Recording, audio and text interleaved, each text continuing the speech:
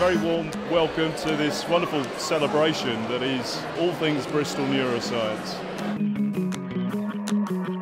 We wanted to do a festival for the public which highlights the best of the research that goes on here in Bristol.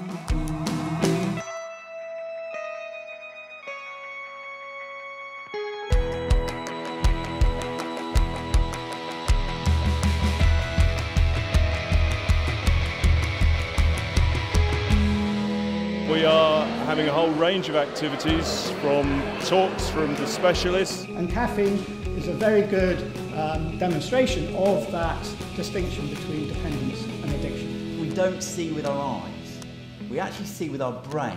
And what I'd really love to do is to understand how their nervous systems work, to allow them to behave as whole animals.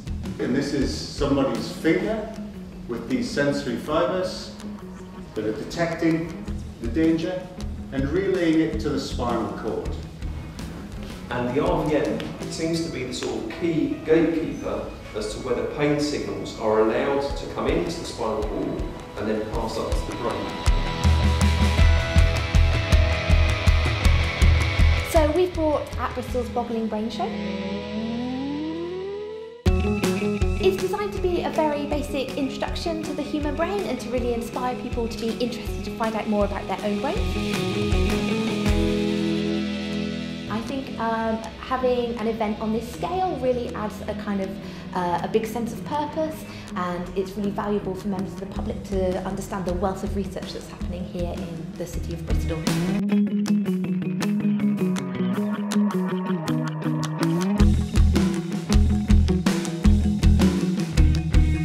Last but not least, also a exhibition of all the beautiful imagery that is created as a result of neuroscience work, so a science art exhibition.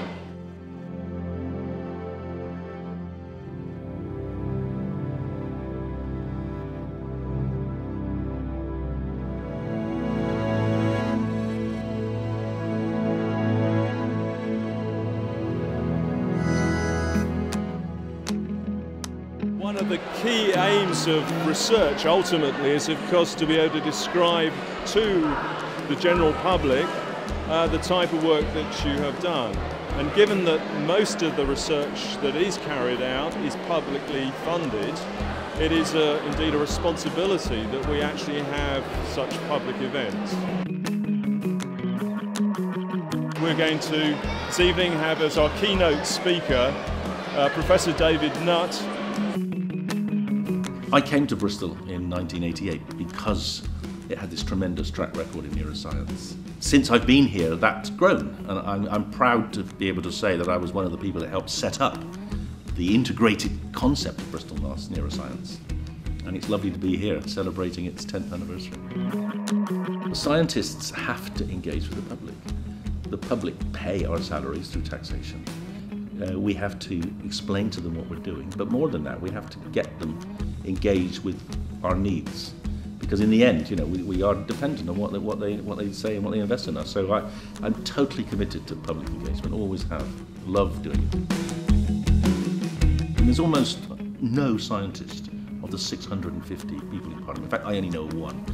And I think we have to change that. We should be investing more in science, because science eventually will get us into a new arena of economic growth.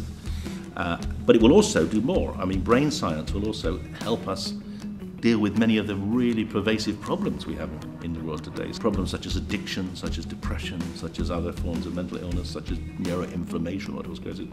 These are all problems which neuroscience could actually put an end to, theoretically, or at least massively reduce. Get in there, do experiments, think, and ask lots of questions. And don't ever take an answer, accept an answer that you know is not right.